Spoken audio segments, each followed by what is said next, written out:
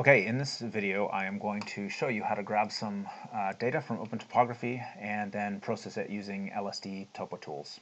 I'm going to run LSDTopoTools within a Docker container, and I've got several videos of that previously. You can read the installation instructions. So we start with, because I'm in Windows, we start with the PowerShell. I start the Docker container. This command is in the documentation. I just start the Docker container going. And we always need to start with this script. It's Linux, so if I just start typing the name of the script and I hit tab, it'll autocomplete. So that'll get me the latest version of LSDTopoTools. Now, if I go back to OpenTopography, I can grab some data. So I want raster data, and then I can go to global data, and I can get some SRTM data. So let me zoom in. I'll grab a little piece of California here. This is a kind of interesting ridge, so I'll select this ridge here. And if I scroll down, I can say I'll get the geotiff. Don't want a hillshade because I'm going to use LSDTopoTools for that. I can just have a example. It's pretty easy to look up my email on the internet, but I'm not going to show you that right now. And you can then, at the bottom of that page, you can hit submit. So once I submit that, it'll extract the area of interest, and then you can just download this. So I'm going to download this. This will go into my downloads.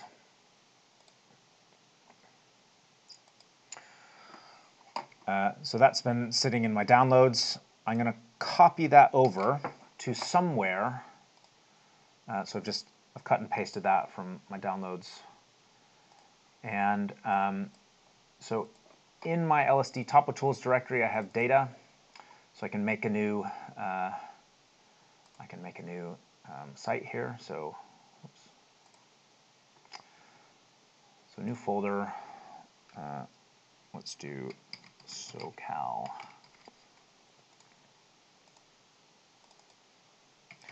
And here's the data. So that is all from OpenTopography. You always get this tarred data set. So we could try and do this in Windows, but if you've got a small one, it doesn't really matter. But if you've got a big data set, it's much easier to do it in the Linux operating system. So I'm going to go into that directory. So I've gone into the directory, and there's that data set. So there's a command called tar, which gets rid of this stuff. You need some flags. I'm not going to explain what these are. You always use the same ones, XZF. Okay? And I'm just going to tar that, right? So it's now extracted a TIFF file. So LSDTopoTools doesn't use TIFFs. Basically, we didn't want to add an extra library, the geotiff library, to the code. So we use something called nvbil, where we can easily upload the raw files. So we convert this using a program called GDAL. Now, in the LSDTopoTools documentation, you can find a bunch of information about how to use GDAL. I use GDAL every day. It's really useful. To find it in the LSDTopoTools documentation, so this is the main documentation. If you want the GDAL stuff, there's this section, Introduction to Geospatial Data. And basically, whenever I use GDAL, I just copy and paste from this.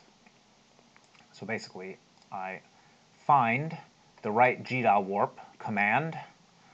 So in this case, the GDAL warp command is one in which you're converting the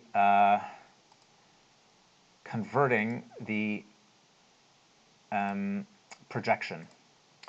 Okay, so LSDTopoTools takes UTM data mainly, so we need to know where the UTM data is. That was Southern California. I happen to know the UTM zone, but you can just do UTM zones, and you can get the map, right? So we're actually in Southern California here, and the zone is UTM zone 11 north. So we just go back here, change this to zone 11. We need the name of the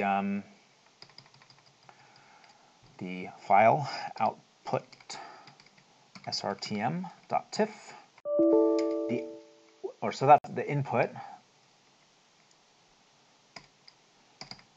The output format is NV-bill. So you say OF-NV, and then we'll just call this socal.bill is the name of the output file. Okay, so that's going to run. And that's finished running, so we can actually look at what it's done. I need to start QGIS, so that'll take a second or so. Should have started that before, but anyway, we're waiting for QGIS to load, and then we're going to have a look at what we've got. So in your C directory, because your operating systems are linked, the container and this, you should be able to see the two data sets that I've just done. So there's the output SRTM, and there's the SoCal raster. So there's the output, there's the raster that I just made. When you look at this, actually, you'll notice that you get, well, maybe it's hard to see that, but you can get a little bit of this banding when you convert from these different coordinate systems. So actually, I'm going to redo this, and I'm going to call this SoCal2, and I'm going to say I want to resample cubic. So that's the resampling method. I'm just going to double check that that was the right flag. So resampling method is R. It's in the GDAL instructions. So I want usually a bilinear or a cubic one. Okay, so I've said cubic here. Cubic's a little bit slower than bilinear. So it's done that again, and I can load that one up. So this will be slightly smoother than the other one. I don't know if you can see that, but there's this banding that typically appears if you use the default resampling method. Okay, so now I've got a DEM. What am I going to do with this? I want to use, I'm just going to make a hillshade using LSDTopoTools. To do that, I need a driver file. So I actually had driver files from a previous workshop. So I had LSDTopoTools workshop data. So I'm just going to copy one of these, and this was in previous videos. So this is the, you can get the workshop data from the LSDTopoTools website. I'm just going to paste this in here, and I call this SoCal. Oops. Go on.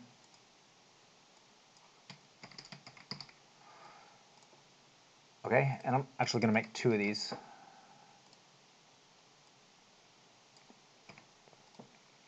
Now, what do I do with these? I need to open this with a text editor.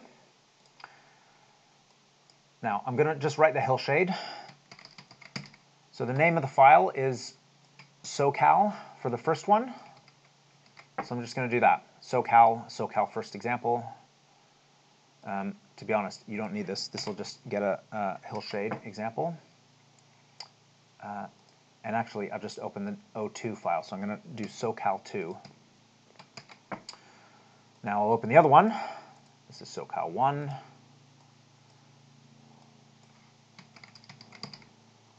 And SoCal.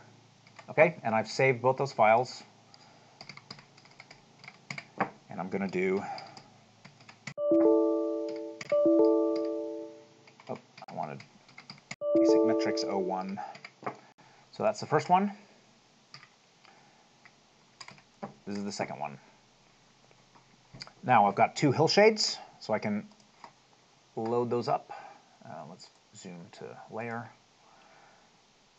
refresh this. So I'll have two hillshades in here, so I can load the bill files. So actually, if you load the bill files, this is SoCal1. Hopefully you can now see that this banding feature is really obvious. And this is when I use the resampling method, the cubic resampling. So that's how we go from just the raw Open Topography website to a very simple LSDTopoTools analysis. If you wanted to do more analyses, you would just go into the LSDTopoTools parameter file and start adding extra analyses flags. And just as a reminder, for the basic analysis programs, you can just go back to the table that's in the basic analysis documentation site. So it's all in the appendix of the basic analysis. So there's lots of different options for you to modify your data and do different types of analyses.